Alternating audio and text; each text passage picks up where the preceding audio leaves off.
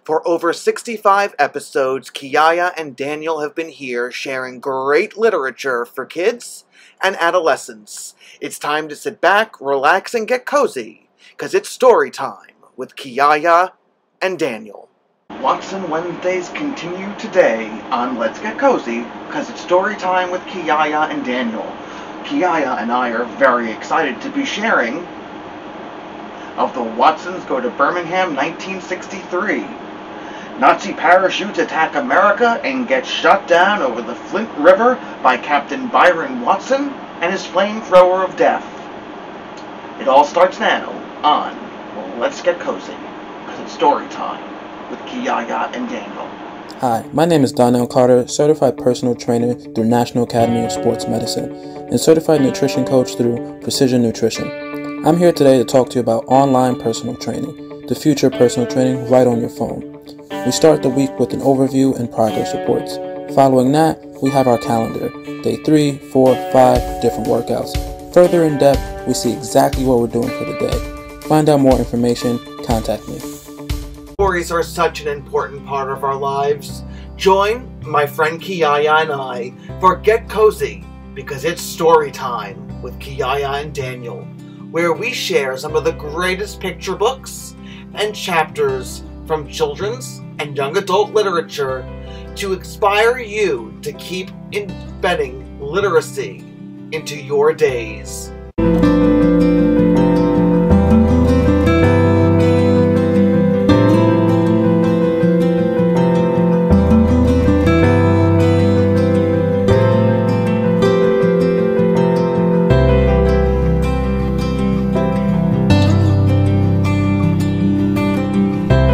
Chapter 5. Nazi parachutes attack America and get shot down over the Flint River by Captain Byron Watson and his flamethrower of death. I know, it's really exciting. Byron got caught lighting matches again, and it looked like this time Mama was going to do what she always said she would. That's when Joetta turned on the tears and cried and begged so much that Mama let him off. She swore to him, though, that the next time he got caught starting fires, she was going to burn him. She told us that same sad old story about how when she was a little girl, her house caught on fire, and for 2 years after that she smelled. After that, she and her brothers had to wear clothes that smelled like smoke. Even though the story made Mama and Joey get all sad and sobby, it was kind of funny to me and Vi. We'd heard it so many times that Byron even gave the story a name. He called it Mama's Smokey the Bear story. I won't have you putting this family in danger. Just once more, Byron Watson, one more time, and you're burned. Then, to show Byron how serious she was, Mama raised her right hand and said, I swear that with God as my witness. By got put on punishment for a month, but even before a week was gone, he started up again. I was up in the bedroom looking at comic books when I heard Byron go into the bathroom and lock the door. I knew something was up, since he only locked the door when he had something to hide. I sneaked to the bathroom door and peeked through the keyhole. By was pretending he was making a movie called Nazi Parachutes Attack America and Get Shot Down over the Flint River by Captain Byron Watson and his flamethrower of death. I could see that he made a bunch of little toilet paper parachutes, and when he yelled, "Action!" he set one of them on fire and dropped it over the toilet. The guy in the Nazi parachute screamed as he floated down in flames and landed in the water with a loud hiss. Before the parachutist was dead, By would flush the toilet, and the Nazi would go down the drain going glug, glug, glug. When the water was swirling him away, Byron said the only Nazi talk he knew. "Ya hold mein Führer, auf Wiedersehen." Peeking through the keyhole, I could see Byron salute to the parachute when he flushed the toilet. "Such a brave soldier deserves our respect," he said. So we gave him a burial at sea. The toilet stopped clugging, and Byron said, "Not bad. Let's have a little more screaming on the way down, and how about having the flamethrower of death turned up a little bit?" He picked up another toilet paper parachute, lit 2 matches at the same time, and set the parachute on fire and yelled, "Take 2," and sent the next Nazi screaming into the toilet. Byron was on take 7 when Mama finally wondered why the toilet was being flushed so much, and came upstairs to see what was going on. The whole upstairs smelled like a giant match, and she knew something was fishy, even before she got to the top step. She moved so quick and quiet that I still had my eyeball on the keyhole when she stepped into the hallway. I looked up, and there she was. Mama, I knew I was going to get it for not turning Byron in, but before I could say anything else, Mama pushed me out of the way and hit the bathroom door with her shoulder like Elliot Ness, the cop on that Untouchables TV show.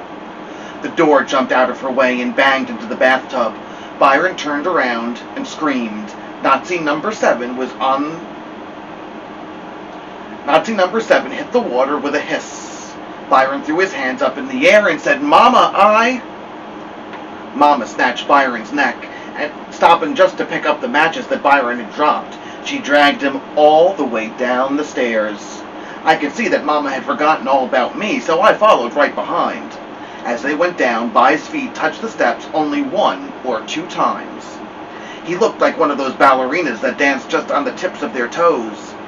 Mama had her hand around his throat like it was a baseball bat and holding him up in the air.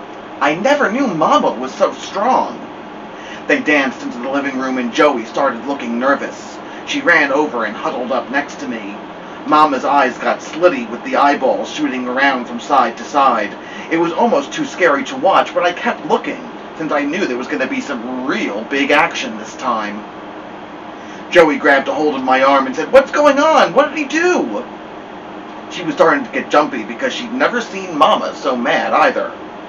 I kind of felt sorry for Byron because Mama hadn't let go of his neck. Even though he was a lot older, we could tell he was just as scared as me and Joetta.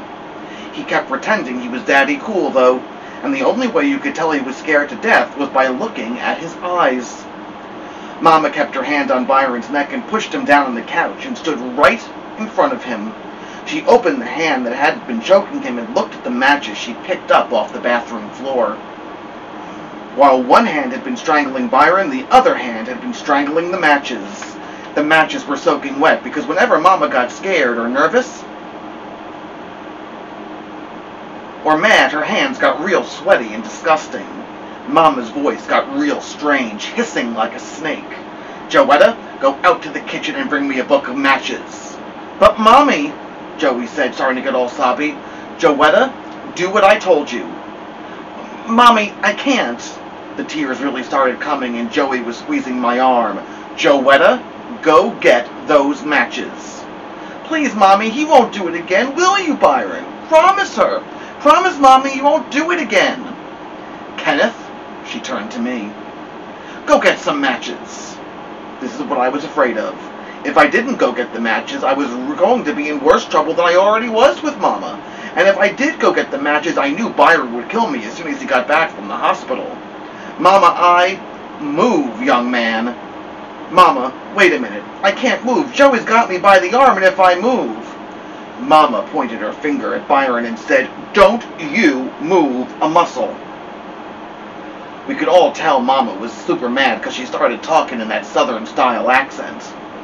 Byron nodded his head, and Mama let go of his throat and stormed into the kitchen. Old Mr. Cool still had great big bug eyes, and as soon as Mama's hand left his neck, his own hands came up and started choking him themselves. Ooh, Byron, you better get out of here. Go down to Buphead's till Dad gets home. He's probably going to whip you, but Mama's really going to burn you, I told him. Please, Byron, run, get out of here. Joey let go of my arm and ran over to Byron and tried to pull his fingers from around his throat.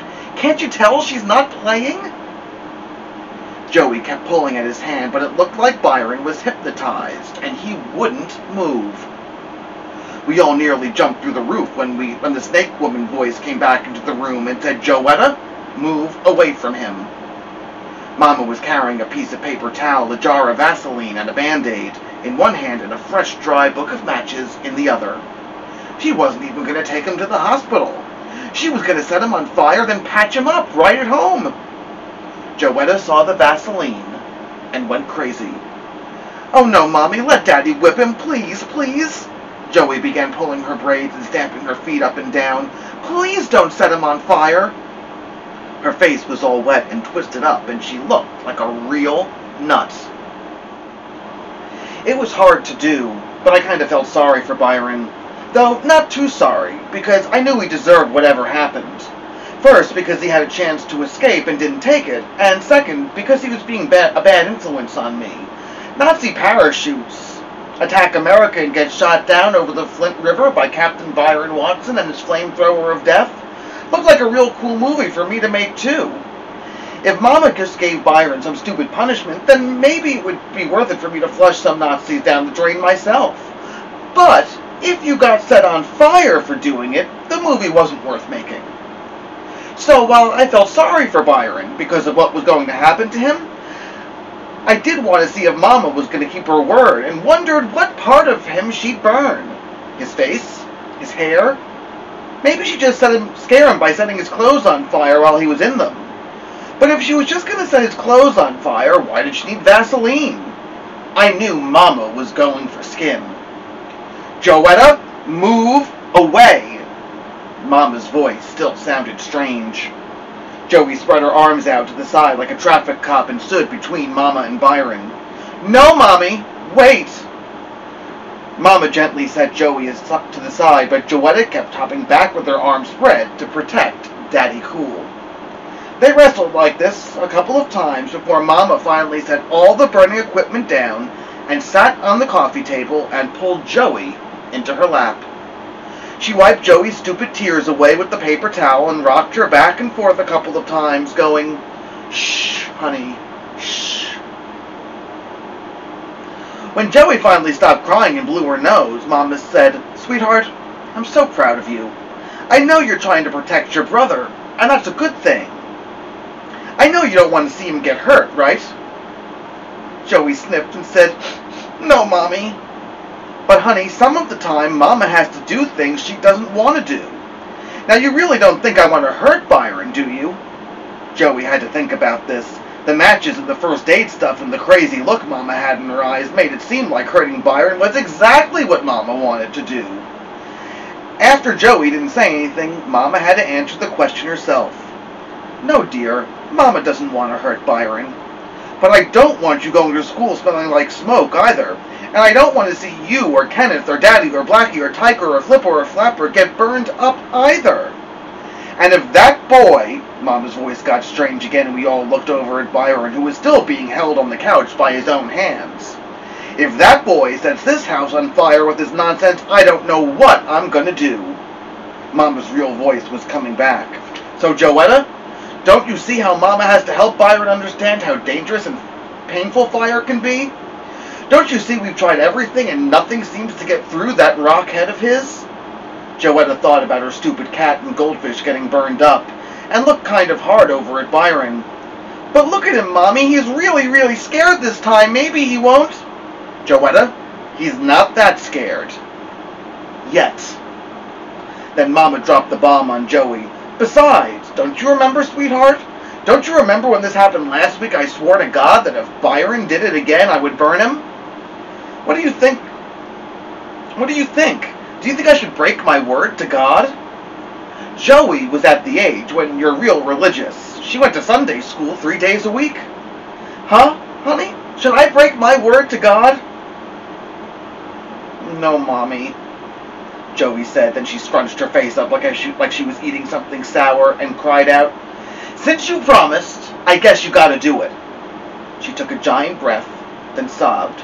"Go ahead. Burn him up." Joey climbed off Mama's lap and Byron's eyes got bigger and bigger, but his traitor hands kept him pinned to the couch. "But please, Mommy, don't burn him too bad, okay? Please? Please?" Joey was starting up again. "Don't worry, sweetheart. I won't. I'm just going to burn his fingers enough so he won't be tempted by fire ever again." Those were like magic words. They snapped Byron right out of the spell Mama put on him. It was like his hands said, "Fingers? Did she say she was going to burn someone's fingers?"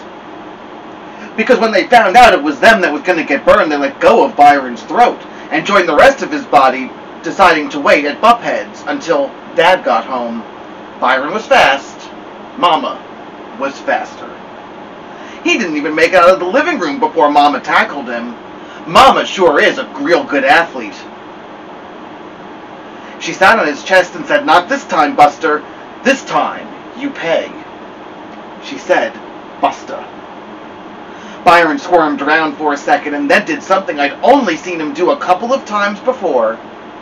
He started crying. Mama lit a match and grabbed Byron by the wrist and said, "Put your finger out." I couldn't believe it.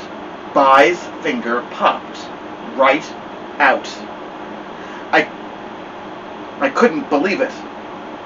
Mama's horrible snake woman voice came out again and again and said, "If you ever, the match got closer and closer to Byron's skinny brown finger, play with. No, if you ever even look at..." Byron's hand was shaking and he was crying like a big baby, but his fingers still stayed out. Another match in this house. The match was getting closer and closer, and I knew that Byron could feel the heat. I will personally, by myself. It was so close now that I thought I could hear the sweat on Byron's finger getting turned into steam and going, psst. I will not just burn one finger, I will burn your entire hand and then send you to the juvenile home. Byron closed his eyes and screamed. Right when the fire was going to give him a good roasting, Joetta ran across the room, and sounding like that little engine that could, she blew the match out before it got him. She thought she missed, though, because she stood there, huffing and puffing and patooing at the match, even after it went out. Mama's hand, Byron's finger, and the match were covered in Joey's slob. "Honey, we agreed, didn't we?" "Yes, Mommy." Joey looked down and said, "But I thought you got him." "Not yet, sweetheart, but I'm going to." 4 more times Mama lit a match, and 4 more times Joey patooed them out. Finally, Mama got sick of having slob all over her hand and gave up. That night, Byron had to deal with Dad. No picnic, but a lot better of an ending to his Nazi parachute movie than Captain Byron Watson gets captured and burned alive by the evil snake woman with his own flamethrower of death.